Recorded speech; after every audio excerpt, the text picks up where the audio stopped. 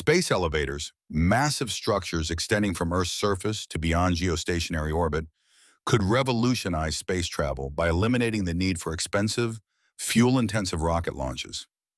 Using the principle of centrifugal force and ultra-strong materials like carbon nanotubes, these elevators could transport people and cargo to space at a fraction of current costs, potentially reducing launch expenses by 97%.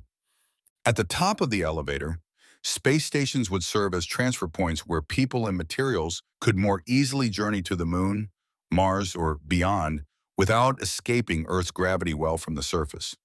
Mining operations on the Moon and asteroids would become economically viable, creating a space-based economy where rare minerals could be harvested and either returned to Earth or used to construct new habitats in vessels in space.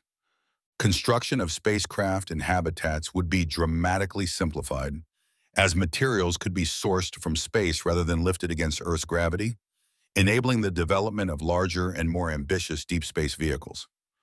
Ultimately, space elevators could be the key infrastructure that transforms humanity into a multi-planetary civilization, creating a permanent bridge between Earth and the endless frontier of space.